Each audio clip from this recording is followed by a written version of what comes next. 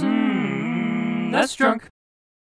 One request I seem to always get from people is, hey, find more two-player cooperative games. And the genre that has maybe the most of those is the beat-em-up genre. Of course, everyone already knows about stuff like Turtles in Time, Super Double Dragon, Battletoads and Double Dragon, all that good stuff. And now many people are beginning to familiarize themselves with Super Famicom Japan-only beat-em-ups like Ghost Chaser Densei, Iron Commando, and Undercover Cops. Here's another one that I haven't talked about yet. It's Sengoku Denshou, a port of the SNK arcade game Sengoku. And it's two-player co-op, and that's really the main thing going for it, because, well, this game is kinda goofy. See, the original SNK arcade game is frickin' great. The game is more than just walk to the right and mash buttons. You can wield weapons, and you can change forms, everything from a samurai, a ninja, and an armored dog with a badass spinning attack. The gameplay is smooth, and it's a really satisfying playthrough. Sengoku got 2 arcade sequels as well, which are even better games. The first game received a port to Sega CD, or more accurately Mega CD since it didn't reach the US, and it's a perfectly good port and reasonably accurate to the arcade original. The Super Famicom port is, well, it's different. Sure, the basic gameplay is still here, and you can still change into the 3 different forms, and yeah, like I said, it's multiplayer, but man, oh man, this game struggles. It's slow, sluggish, and the sprite animation here is just plain bad at times. The graphics for this one were completely redrawn from scratch, and everything here just looks, not great. What, is that supposed to be fire?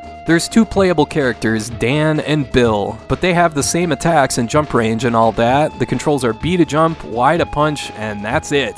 X, A, L, and R are not used at all in this game. Jeez, what a waste. Instead of providing an interesting moveset, the game instead has you collecting orbs. When you change into a samurai, ninja, or dog, you do it by finding an orb. And in addition to those, there's 4 different colored orbs you can collect. Green refills health, red gives you a sword, yellow gives you a projectile, and purple gives you a saber. When you find these orbs while you're in another form, they give you something extra to your attack. Like for example, as the samurai, you get these goofy energy balls. Okay, the way this looks seriously reminds me of Cheetah Men. All these enhancements are all temporary though. They'll eventually fade away regardless if you take any damage or not.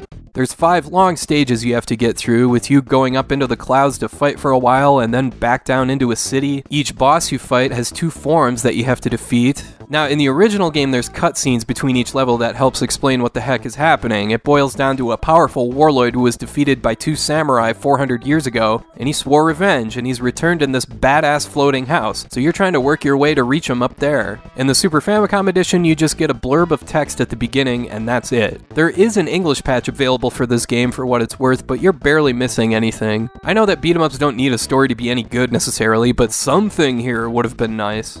For whatever reason, there's always something about SNK games that don't quite translate all that well to the SNES or Super Famicom. For example, the Art of Fighting games. Sure, they got the job done at the time, but nowadays you're way better off playing the arcade originals. A company called Takara ported most of those games, and they just feel a bit lacking. In the case of Sengoku, this one was ported by Data East. Hey, they're awesome, that should be no problem, right? Nope, this game was totally half-assed. They cut out the cutscenes, the sprite animation sucks, the music is muddled and repetitive, and you see the same enemies over and over, just with different colors. Oh, and did I mention this game uses a whopping 2 face buttons? I know it's a beat-em-up, but come on.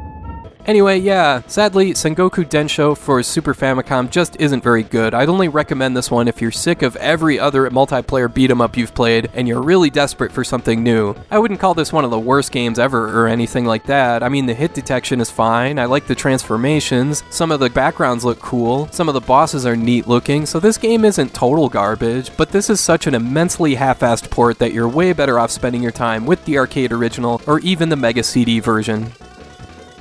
Alright, I want to thank you for watching, and I hope you have a great rest of your day.